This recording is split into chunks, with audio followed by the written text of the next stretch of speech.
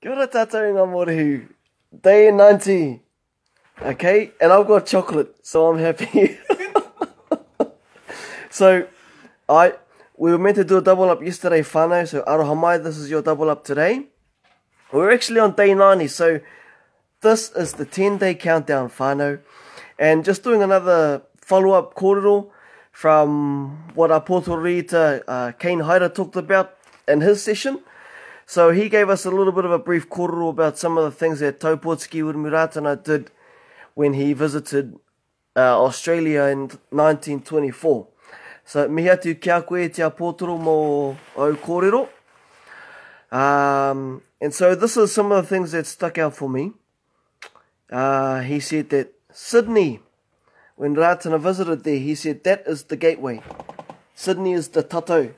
And so when he went to Melbourne, he said another kōrero that Melbourne is actually the key.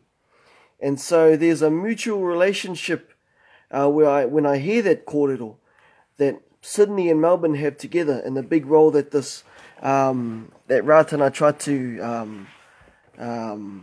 I guess the seeds that he tried to plant at that time. And in that thread there was some kōrero about where the placements are of our Morehu within Australia, so I've actually linked those all in this section. But whānau, we are 10 days out, not too long to go.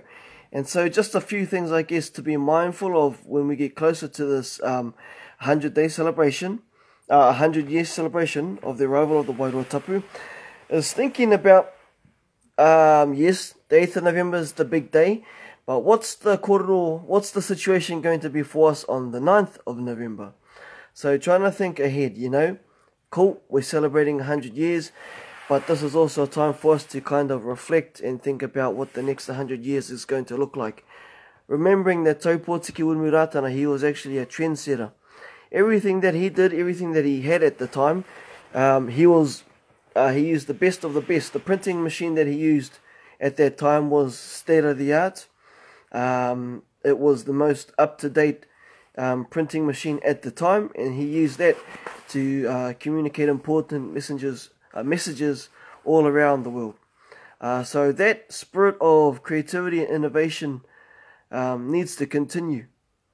And so that's one of the other things about this Maramatanga. It was about this Maramatanga being a bridge builder for people to create stronger relationships with ihoa. This Maramatanga is not meant to be a barrier.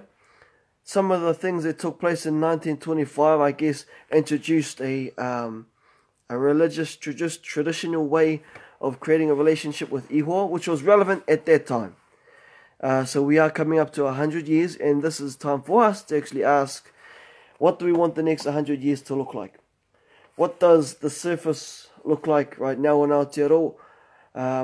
What is the well-being in terms of our people spiritually with their relationship with ihoa? All those things we need to kind of ask as we get closer to the 100-year celebration. So the next couple of videos, we're still going to be carrying on with some of the haerenga that Ratana went on around the motu.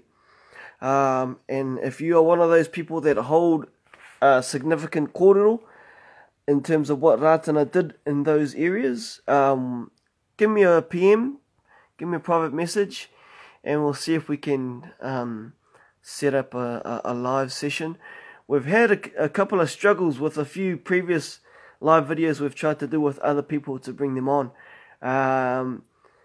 But yeah, if you're pretty savvy with technology and you know how this stuff works, yeah, give us a holla, and we'll try and kauhau te rongopai together. In the last couple of videos, we're just going to be doing a bit of a build-up. So looking at some of the key events that took place prior to the 8th of November, and trying to understand what those meanings were and why those things happened. Everything happened for a reason. And so those last 5 days will kind of try and get an insight as to why those things happen. But whānau, just to reiterate the kōrero that our pōtororita shared, Sydney is the gateway and Melbourne is the key. The pōtoro also said that in other areas of Australia, Ratana left a tūranga. He left a kōrero there. So maybe we'll be able to explore that in these last couple of days. But if not, kei te pai tātou, we're going to, after the 8th of November, we're going to try and go a bit more in depth and really lock down some of this kōrero that's happened around the motu, not just the motu, but around the world. So, I whānau, but other than that, hey, don't wait for us to put this kōrero out there for you. You got to go and find that stuff yourself. So, I celebrate whānau, we're 10 days out. So I just want to acknowledge all of those who have been putting in the hard yards, those inside the pā and those outside of the pā. We've all been preparing ourselves for this big event. So, mihi nui kia tātou. And we're going to end it there tonight, whānau. So, I hope everyone has a good moe tonight. And I hope everyone else is preparing well for the 8th of November. So, nō reira, ngā manaakitanga o iho ngā mano ki rungi a tātou katoa. Matua tama wairo tapu ngāni hera pono me te māngai hei tautuko mai. Ai nei, aka nei, ai.